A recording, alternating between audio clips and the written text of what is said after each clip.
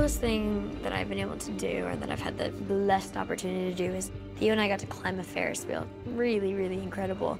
I don't know when I'll be able to climb a Ferris wheel again in my life. We got to go up 75 feet, and it was the first lunar eclipse of the year, which was very exciting. And so while we were climbing this ladder all night long, we saw the moon go across the sky. And it was a very magical moment on a personal level, and also a very exciting, thrilling moment on a professional level.